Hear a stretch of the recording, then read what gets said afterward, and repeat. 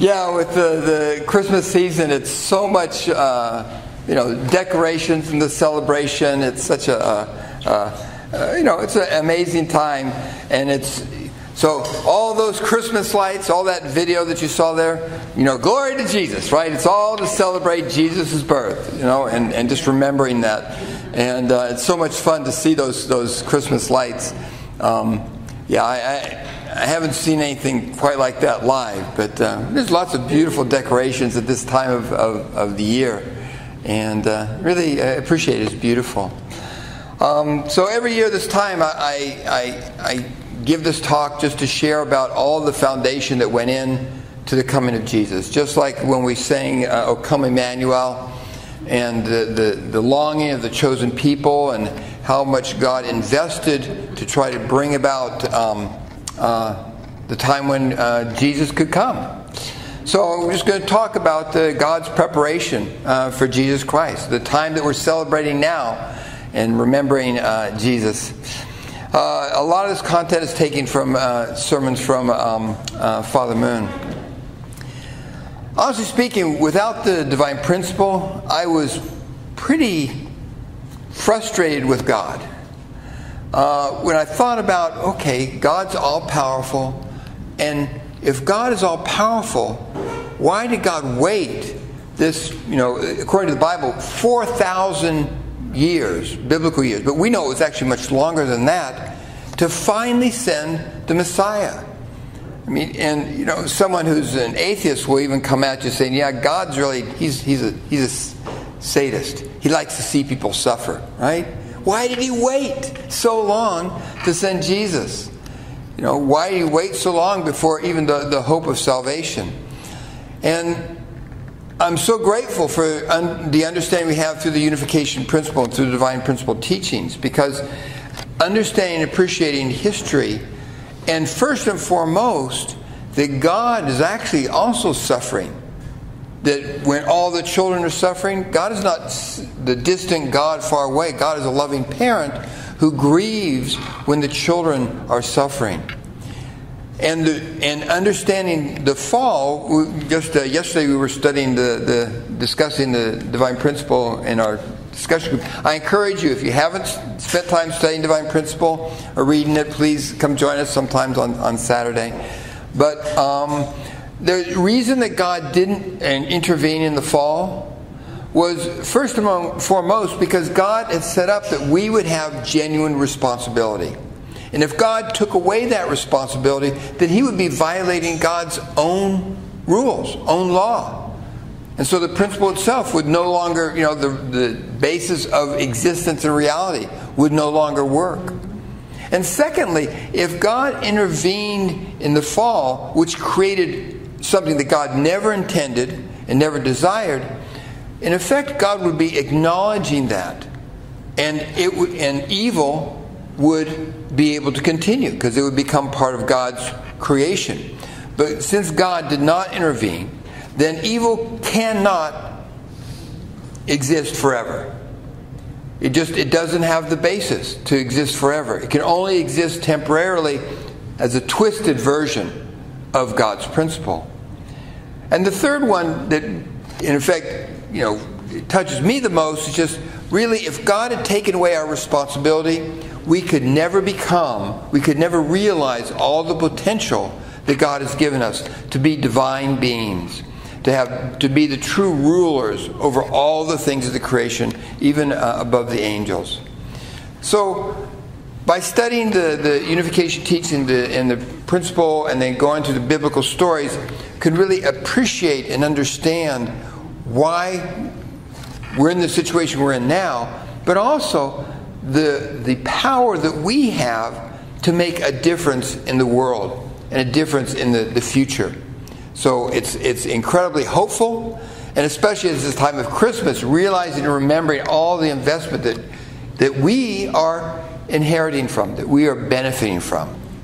So, human responsibility is a key component here. That God doesn't do it for us, and he doesn't do it for us so that we can actually be the rulers over this universe. That's the way God designed us to be. So, I encourage you in the study of the exposition principle, the first part we talk about God's ideal, which is to create becoming a loving individual, a person who knows and experiences God in our life. That's our first great purpose, is just to grow up and become mature and to know God and experience God's love. And then the second purpose in life is to establish a family, to share that love with others, particularly a family, and then multiply into the society, nation, and world. And then finally is our relationship with all the things of the creation, having a dominion even over the angels, that we're meant to be Lord and rulers and good stewards over all things of creation. So this is the ideal that we explore, and I encourage you, again, studying divine principle helps us get grounded in this vision of the way life can be and was designed to be. But when we look at that, we also realize that we're not in that situation. So that's why the second chapter in the divine principle focuses on what went wrong, and fundamentally recognizing that we lost true love in the Garden of Eden. So we lost that true loving relationship. Adam and Eve, parent and child, husband and wife, brother and sister, conflict. So God's love isn't present there. And that's at the root of every problem that we have, is the problem of the lack of the experience of God's perfect, true, and unconditional love. But there's hope. The major part of the unification principle talks about how those principles of creation, that ideal, those laws of the universe, are applied to bringing healing, to bringing restoration. And the third chapter talks immediately how God worked immediately to bring about salvation. That God, from the very beginning, wanted to save us. And yet, God would not take away our portion of responsibility. So the last section talks about understanding deeply the meaning of the mission of the Messiah, why God sent Jesus Christ. All of history, Jewish history, Christian history, a lot of the biblical prophets, and understanding how God has been working to restore and to bring us back to that ideal that God longed for. Let me read a few excerpts. This is from Mother Moon's message she gave just maybe about 4 or 5 years ago. Heaven's providential history has been one of sadness and suffering. In the beginning, God began His creation and created the first human beings to realize His big dream. He also bestowed responsibility on the first humans. Yet they went off track, and God's great dream could not be realized. The plan of the omniscient and omnipotent God remains the same at the beginning and at the end. Hence, He cannot abandon His plan, even if it encounters a failure. This is from the Divine Principle, the exposition of Divine Principle, the chapter called Eschatology, which talks about the end times. So, God declared through Isaiah, "I have spoken and I will bring it to pass. I have purposed and I will do it." Meaning that despite the fall, God has been working to fulfill His promise to us to restore these blessings, those three great purposes in our life. He sent Jesus to restore us to our original state. Again, this is the purpose that God sends us the Messiah. Returning to Mother Moon's speech. For this reason, as explained in the Bible, heaven worked for the long period of 6,000 biblical years to enlighten people. How sad and excruciating that course has been. It took 4,000 years to find and establish a people within the fallen world. Why was it so hard? It was because they were not aware of the fact that all mistakes must be indemnified. Everything has to be restored and fixed. So we can't leave anything behind, even in our life. We make a mistake, we've got to fix it. And if we don't fix it, it gets passed on because it has to be healed. And a lot of the challenges that we face in our life are things that we've inherited. But everything has to be healed and restored. And this is God's vision, absolute. As Dr. Young often says, total salvation. No one and nothing left out. So, I want to run quickly through the Bible stories and just remind us this Christmas season that we're celebrating is so profound in human history. I mean, human history was transformed by Jesus Christ, whose main mission was only for 3 years. But because of who he was and the quality of his life, human history was transformed. There's no continent in the world that hasn't been touched by the work of Jesus Christ.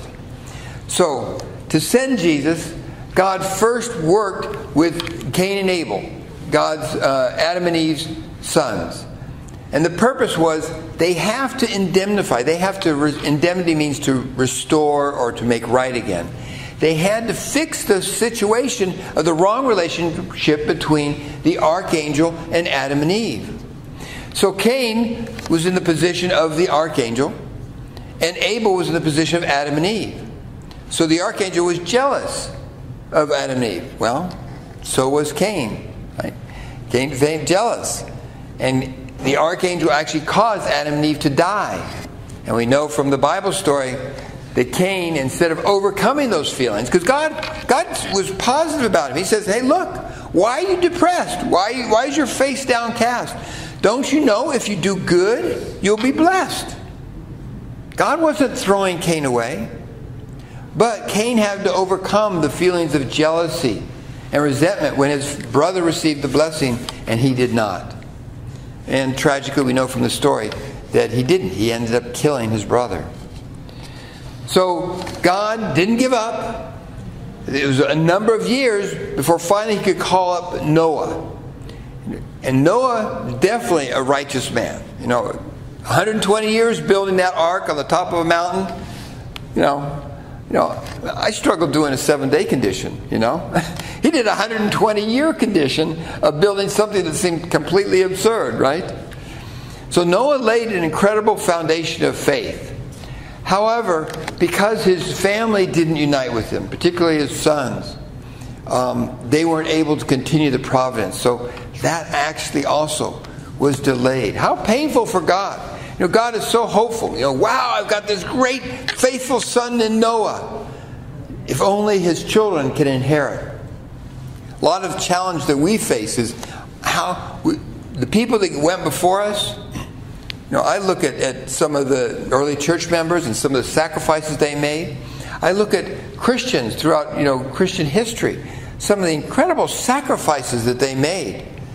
And I think, how well am I living up to that? How am I even fulfilling and inheriting that? Just like Noah's sons didn't inherit from him. They didn't trust and inherit it. But fortunately, God never gives up, right? So then he calls Abraham. And actually, Abraham, before, he was the son of an idol maker. So he definitely claimed him back from Satan's side. And through Abraham, even making the sincere and difficult sacrifice of his son Isaac, and there's a lot to content there. I encourage you, when we have time to study Divine Principle, there's lots of deep significance here. But Abraham shows faith. And then through Isaac being also united with his father, then through Isaac's sons, Jacob and Esau, they could restore the problem of Cain and Abel and the archangel and Adam and Eve. So Jacob, who received God's blessing, was the younger one, just like Abel was younger. And Esau was definitely jealous and resentful and ready to kill his brother. But Jacob goes a very difficult course, 21 years, finally comes back, and he's really humble, and he loves his brother. And the huge breakthrough in human history is when when Esau and Jacob united as brothers and embraced. That healed and restored all the way back to Cain and Abel, and all the way back to the archangel and Adam and Eve. So that's the foundation. That's the beginning point. Now God has a landing place, a family that he can start to build in order to send Jesus Christ as the Messiah. So let me read this. This is from one of Father Moon's sermons called Jesus Whom God Wanted to Find. To find Jesus, heaven went through all kinds of hardships from the fall until his arrival. That's something to think about. How many hardships did God go through? Especially when we reflect on Jewish history. In order to attend this one man, the chosen people went through a road of unspeakable persecution and the road of death in their historic course. They repeated numerous times the history of struggle, where they fell down, stood up and fell down and stood up again. This is the pattern of history. Fortunately, God never gives up. But how painful and frustrating when we look at the Jewish history, the history of the chosen people, called to receive the Messiah when he comes, and especially prepared to receive the Messiah. So after Abraham, Isaac, and Jacob, they spent 400 years of slavery and suffering in the land of Egypt. 400 years. Then finally at the end, God is able to send Moses as a righteous man. Moses as the archetype for what Jesus would do in the future. And led them out of there and towards the promised land. And then it was actually Joshua who led them into the land of Canaan. And there was 400 years where they were more like a tribal and clan society rather than an actual nation of judges, led by judges. So 400 years, and Samuel was the last judge, and he anointed the first king of Israel. So then we have 120 years in Jewish history of the United Kingdom of Israel. So Saul is the first king, then David, and then Solomon. And when we read the Bible stories about these characters, wow, lots of difficulties, lots of challenges. Saul was jealous of David, tried to kill David over and over again. But David continued to be faithful and loyal to Saul as the king. And eventually David becomes the king. And then his son, Solomon.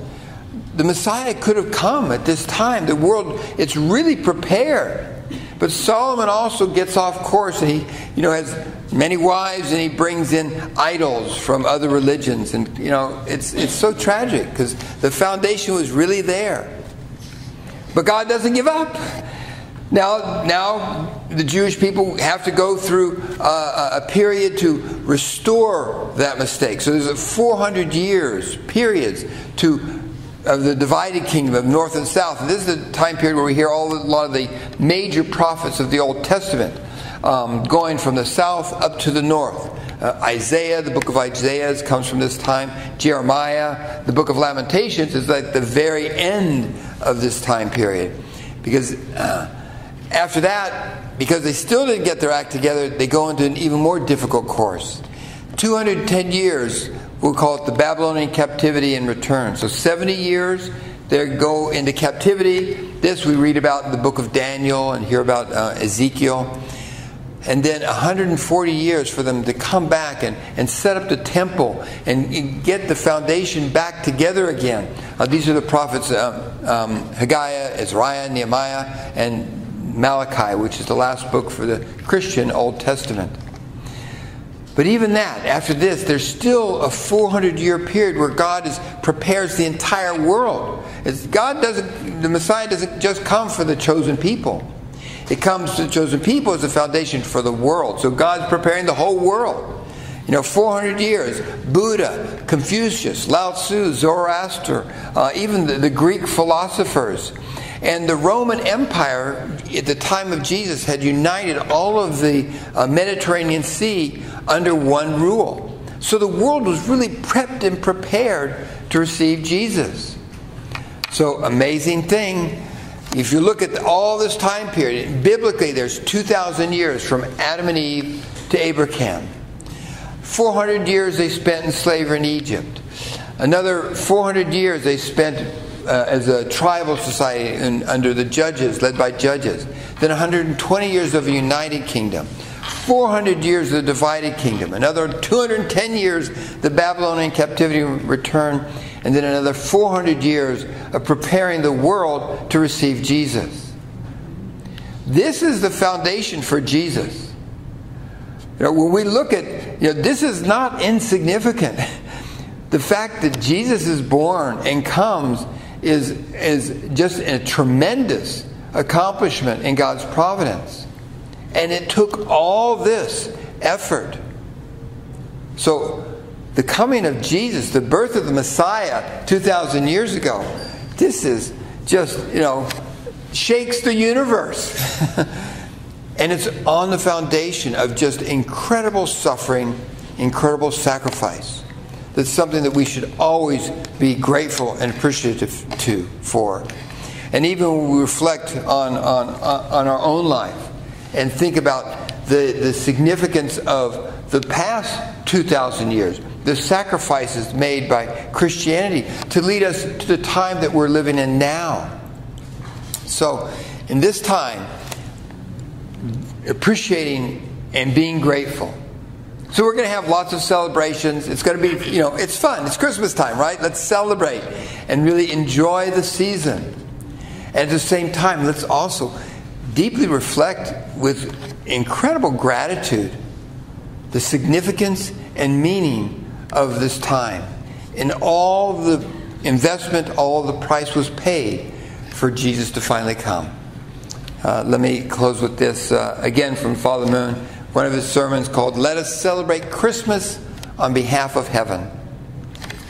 By virtue of Jesus' birth, the providential will that God had been working to fulfill for 4,000 years since Adam had come to pass. Due to one man, Jesus, the worries of God, the worries of humanity throughout the course of history, and the worries of that time could all be gotten rid of. We stand in awe of Him. So much investment went into the coming of Jesus Christ. And Jesus came with such potential to transform the world, to heal the world. Wow, what a thing to celebrate, right?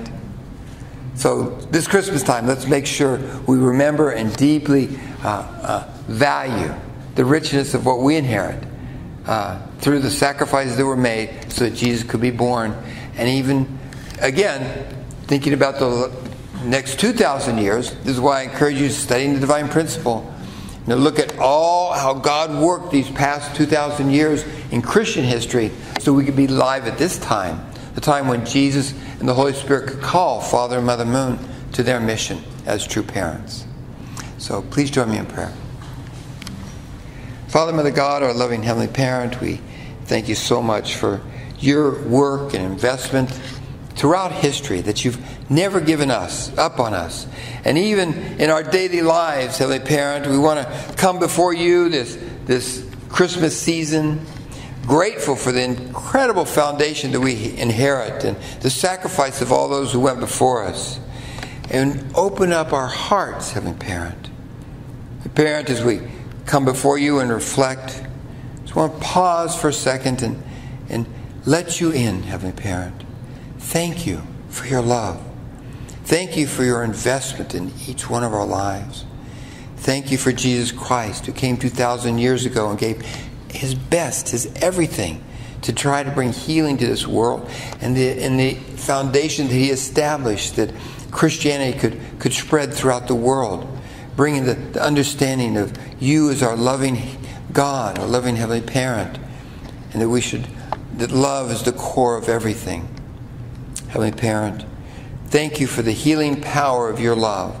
And as we go about our day and take on the mundane activities and of life and deal with the challenges and struggles, that always we can remember the precious gift, the precious inheritance that we have because of all those who went before us. So we thank you, Heavenly Parent, welcome you to celebrate this Christmas season together with us and offer this prayer together as your sons and daughters. Amen and Adieu.